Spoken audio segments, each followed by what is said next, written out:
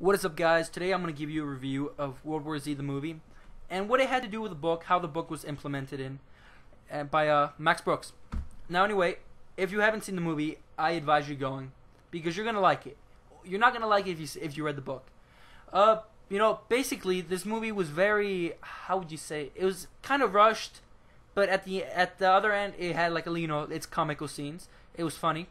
Basically it's Brad Pitt, former UN Special Operations agent who retired to be with his family, but of course the apocalypse happens. He's in Philadelphia and everything just goes downhill, and he's just going around the world trying to find a way to solve this whole dilemma. Now what really annoyed me about this movie was the comical areas that it had. Basically these zombies are supposed to frighten the hell out of you, and you're in the movie theater and everyone's laughing at them. There's a scene where the zombies are just they're just sorry for the face. They're just standing there trying to act creepy as hell, and everyone's laughing. For me, I was laughing too. They looked really idiotic, and I was expecting something to scare the hell out of me, because when reading this book I was scared. Just reading the accounts of people. Overall, Brad Pitt did a great kick-ass job. The scarf and the hairdo, it won me. The guy, I don't know, what can I say, the guy has a style. Anyway, I advise you to click away now. Oh, I give this book, the movie, a 7 out of 10. The graphics and the visual dimensions that it had were fantastic. Now, this is where I want you to click away because I'm going to give you some spoilers. For the people who read the book, you're going to hate this. You're really going to hate this, because going into the movie, I knew that it was not going to have accounts. This is going to be Brad Pitt trying to solve the problem and save the world. Basically, what I didn't like was the zombies. They made them so genetically hyped up. They were fast as hell. And, 1 second you'll see the zombie right there, and the second he's on your ass trying to kick your ass. And eat it, of course. In the book, they were slow, walking, not that smart.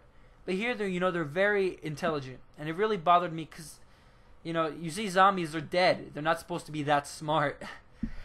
And, it had nothing to do with the book. Not at all. There's the part where they're in a plane and, they're going to the Middle East, and there's the explosion of, I'm guessing, which was supposed to be Iran and Pakistan, where they nuke the zombies and they end up exterminating each other. Another thing that they did get was the Jerusalem wall, which was very kick-ass. How Israel already planned this out, and they were letting in everyone, which really got my attention, and I really did like. Like I said before, if you didn't see this movie, if you did not see this book, read it, you're gonna like this movie. But Max Brooks' World War Z, An Oral History of the Zombie War, was a very complex and beautiful book that really kept me entertained. I finished this book in one sitting, which means I finished it from page 1 to page 400 and something in just that one time. I never stopped reading it. But once Hollywood got its rapid fangs into this complex books, it turned into a parody, a parody of the book, and it was really sad. Really sad. I got out of the movie and I was just pissed. I was like, damn it. More than damn it, trust me. I was beyond raged by the fact of it. The book, of course, kicks ass. It's always the book that's better, and it's always a movie that goes downwards. Honestly, if you have not read this book and you saw this movie, read the book. You're going to love it.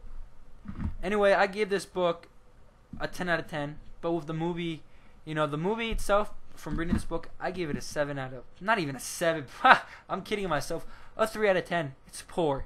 I was really upset. All in all, guys, thank you for watching. My name is Geckco365, and if you want me to do more reviews, write on and tell me. Thank you, and have a nice day.